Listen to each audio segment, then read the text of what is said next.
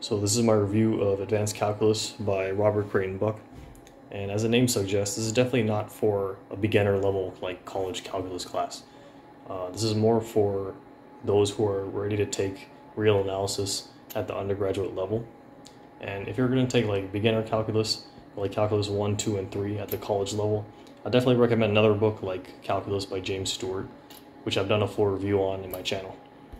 Now, in terms of the price of this book, this is a fairly expensive book. It's like $100 on Amazon. And so I would definitely say that finding this book in a new or like new condition at a good price is pretty rare. So looking at the table of contents here, since this is an advanced calculus book, it's still talking about calculus. So a lot of the familiar concepts from vector calculus, calculus 1 and 2, they will show up in this book.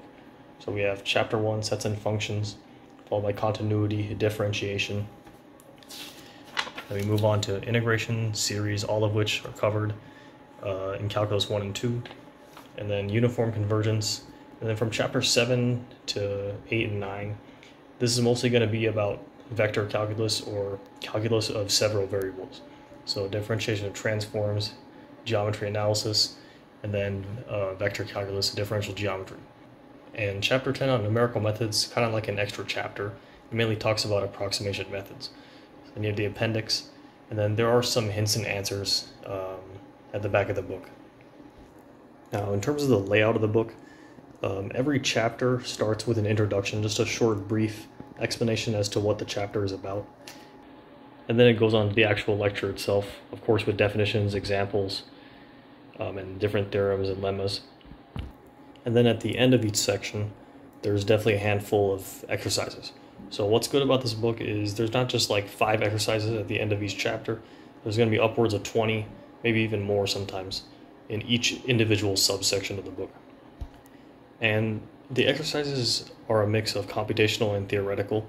And so the first couple would definitely be, or would generally be, the easiest ones. And then the last would be, or the last couple exercises would definitely be the hardest ones. Now, what makes this book a little bit difficult to read sometimes is that it switches at times from calculus on just R, the real numbers, to calculus on Rn. So for example, the chapter on differentiation, it might start out on single variable differentiation, and then immediately in the next subsection 3.3, it jumps to derivatives for functions on Rn.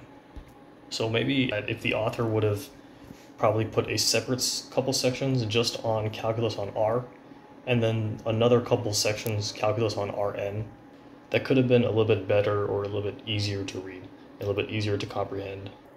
So overall, this book is very comprehensive in the sense that it will teach you almost everything, if not everything, you'll need to know before or to get ready for a class on real analysis of a single variable or real analysis of several variables.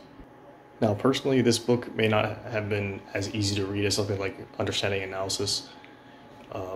And I found myself having to read portions of this book like over and over again just to barely understand what it was trying to say. But at the end of the day, as long as you put in the effort, you can always learn a lot of things from this book. And that's all I have for this review. Thank you for watching.